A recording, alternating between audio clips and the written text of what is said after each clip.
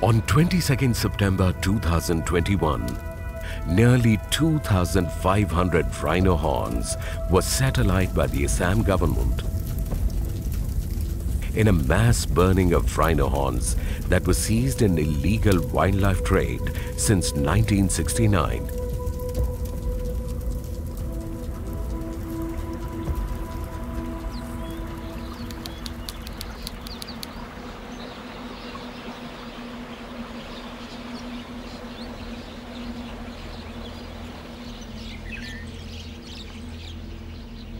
Among other wildlife, rhinos are protected against poaching and trading by the Wildlife Protection Act 1972 in India and the Convention on International Trade in Endangered Species of Wild Fauna and Flora, CITES. Despite a strong national law and a global agreement between nations, trade in wildlife continues at an alarming rate. Seizure reports over the years have demonstrated the massive scale of illegal trade in wildlife across India. Data over the last 2 years suggests an average of 12 wildlife seizures were reported every week in openly accessible media articles alone.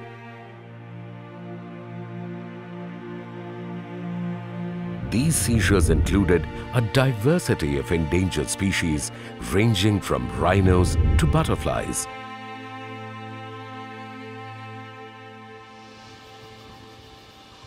The actual volume of trafficking is understandably much higher. What is it that makes people illegally hunt and engage in trafficking of our fellow species? Wildlife is trafficked for various reasons, and these reasons change from species to species. Elephants and rhinos, we know, get killed for their body parts, and this includes their horn and their tusk, which fetch a really high price in the international market. But there's also a pet trade for live turtles and live birds and even geckos, which are in this pet market. Species like owls seem to be traded for their value in black magic and superstitious reasons. Even dead butterflies and beetles are part of collection. And the consumer of these products, the markets, the modus operandi that drive these networks is very different for different species, and we're still trying to grapple with the scale of this and truly understand this very complex trade. This diversity of the trade, along with its covert nature, makes illegal wildlife trade highly dynamic and extremely unpredictable. Be it cash earning for local residents or high profit for international dealers in wildlife, the lucrative gains of illegal wildlife trade keeps the network going across geographies and national borders.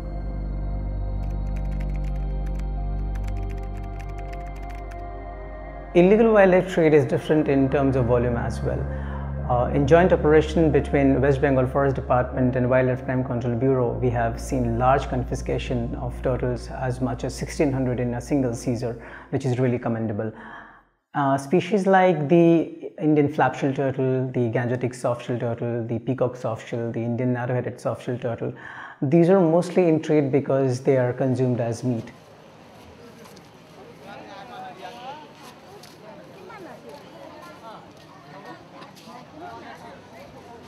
On the other hand, among the tortoises, the Indian star tortoises are traded as pets because they have demand both nationally and internationally. And many of these species are threatened. Illegal wildlife trade threatens our biodiversity in ways we are not able to fully measure and calculate. In the past, India has witnessed local extinctions of even the tiger populations in protected areas due to illegal hunting. People actually collect the parts which they think are important. In India, we know of the nails, skin, whisker, bones are important for illegal trade. So that's where actually a lot of people look forward for having a nail, for example. Within India also there's a huge market for tiger nail because people believe that it gives prosperity and it is symbol of power, and actually wearing it also is a kind of status thing. However, what about the populations of species we cannot monitor, like pangolins? Pangolins are a very difficult species to study in the wild, primarily because they are very shy, nocturnal species. They are also very elusive. So we found that for pangolins, it's actually much easier for communities to catch them, because they just have to identify a burrow first, and then they have to stake out the burrow. They have to wait at the burrow till the animal comes out, or if the animal is coming in, pick it up and take it away. So it's that easy. So it doesn't attack back, it doesn't try to defend itself. It only rolls into a ball when attacked, and it lies there. Pangolins are listed under Schedule 1 of the Indian Wildlife Protection Act of 1972, which means that they have the same level of protection as tigers, rhinos or elephants, which means that any hunting or trade in pangolins is punishable by law. It's a criminal offense. Unfortunately, pangolins are the most highly threatened species in the world because of illegal wildlife trade. And there's a lot of myths surrounding pangolins, which is the primary reason for their being so widely hunted and traded. The Indian pangolin and the Chinese pangolin, these two are the species of pangolins that are found in India. So our study, which we did from 2017 to 2019, the result is that pangolin numbers have declined very rapidly in the Eastern Ghats. And this is the same thing with pangolins across the world. They've become extremely rare, and the primary reason for this is hunting and trade. Adding another layer of challenge in tackling illegal wildlife trade is the way in which it is evolving online.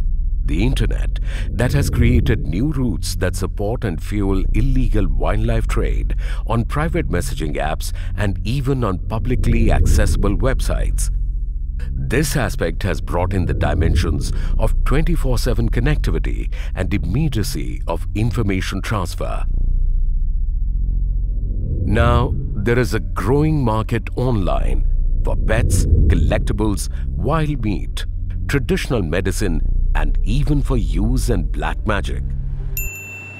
Added to this, the invisibility and swiftness of social media and online wildlife trade has created a whole new dimension to the challenges of surveillance, detection, and prevention.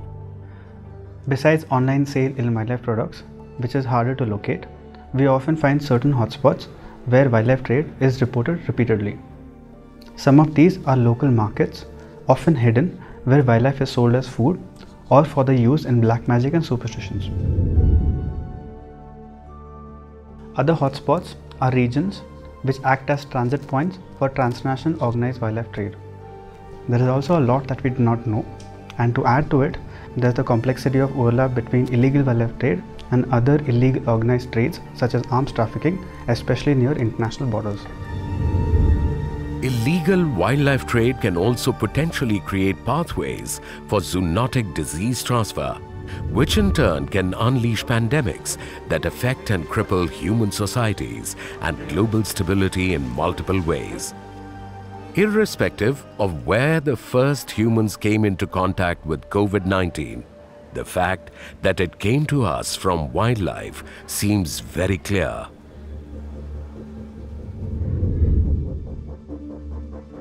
At the global level, illegal wildlife trade operates on a massive scale with complex illicit trafficking structures that facilitate the killing, transport, and sale of species.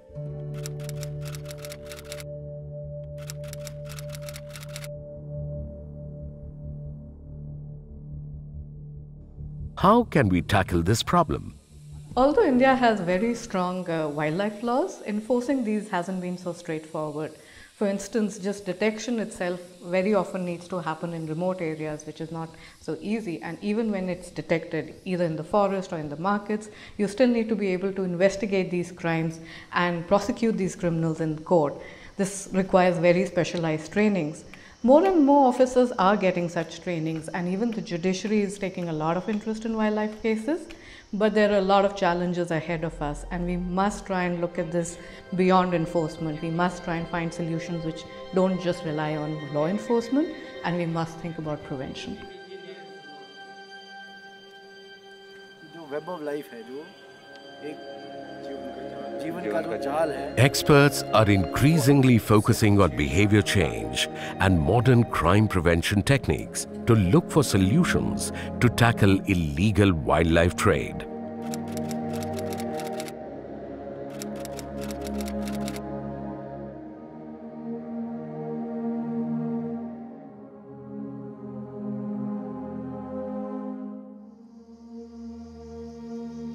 Beyond law enforcement, it is the citizens, the people of India's forests, villages, towns and cities, residents of illegal wildlife trade hotspots who can act in prevention solutions.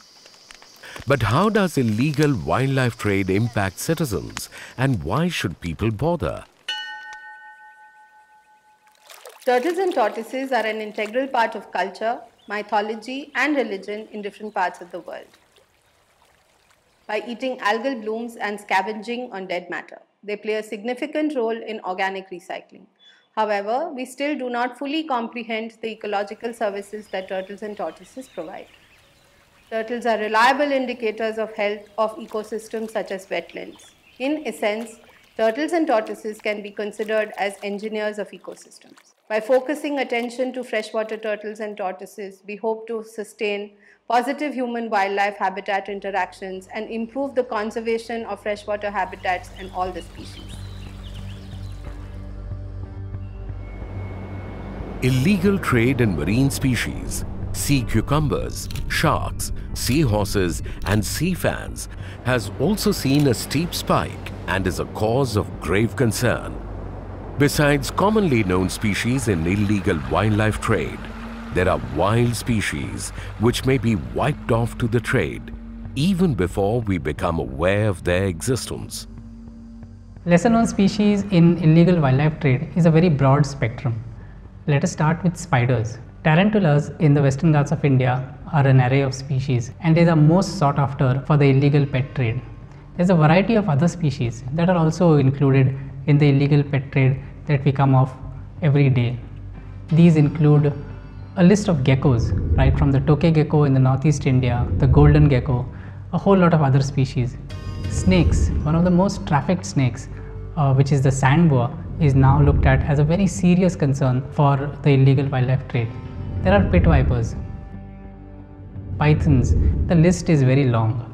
We are still trying to understand on how this trade functions and how these species are in the trade as a whole.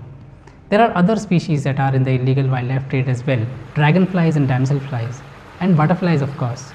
India has a long list of butterfly species that are beautiful and are most sought after by collectibles.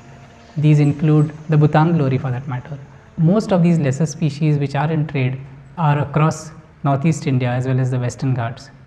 We do not know about what the impact of illegal wildlife trade is on these species, but we surely know that this can affect a whole lot of species and decline especially in their ecosystems. This is a matter of serious concern. Over the years, effective measures on the ground have been taken up by several government and non-government agencies. Wildlife Conservation Society India's Counter Wildlife Trafficking Program plays the role of a facilitator, enabling government officials to gain access to information, skills, technologies, and expert support required to tackle wildlife-related crime in India. It supports mandated agencies to effectively prevent, detect, identify, investigate, arrest, prosecute, and convict criminal organizations that perpetrate wildlife trafficking. With the complex levels and organized global networks of illegal wildlife trade, countering and dismantling it requires multi-sectoral and interdisciplinary integrated solutions and collaborative action. The media plays a vital role.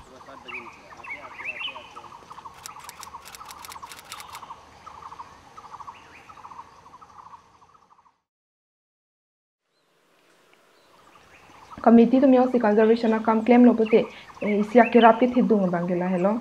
community to mamat ke chichini lo mate itum mare chichini lo itum long ko pipia pisi ke long ko natsi ke long ma ko matsi ko sono ke nevera bang ma la there are reason e do lo maybe lack of awareness ta thek po kalita ajhak tum bang ke la tum chini pusita me tangka kenang ji ajoy ne la ta isi ke joy ke ba la ta isi atwar lo pupen ajhak tum bang ke jor ke lang la son ta do ba ajhak tum bang ke apia a importance what a value ka chini ne pen jok sita me kapachi son ta do itum community tum yong se ako la soak la hai a illegal mat aron repen habira pi hu ke pachi ba aron repen ke jor la soak kamyo se itum ing ton lo la ke me ka chelarji mate la hai aron repen ke klema saya hu sta me kang ton ji mate ki virji atowar bang ke joy ke po mate atowar do po.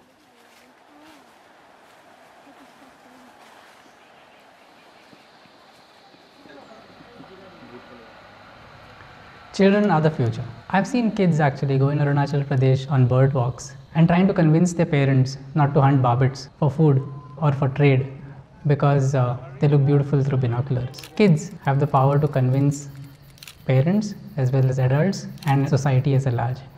And I think that is an important aspect for us to consider. The other aspect, of course, is awareness. Creating awareness is very important for illegal wildlife trade in India. With awareness comes appreciation for species, especially for lesser known species, and with that comes action. So it is very important for us to create as much awareness about the existence of illegal wildlife trade and its impacts in our country. Another important aspect is getting enforcement agencies to understand the importance of lesser known species and their impact of illegal wildlife trade on these lesser known species. Every single butterfly, every single snake is as important in the ecosystem in our biodiversity as much as a rhino, a tiger or an elephant. And this must be stressed for species to be saved or to be conserved for us as long as biodiversity conservation is important.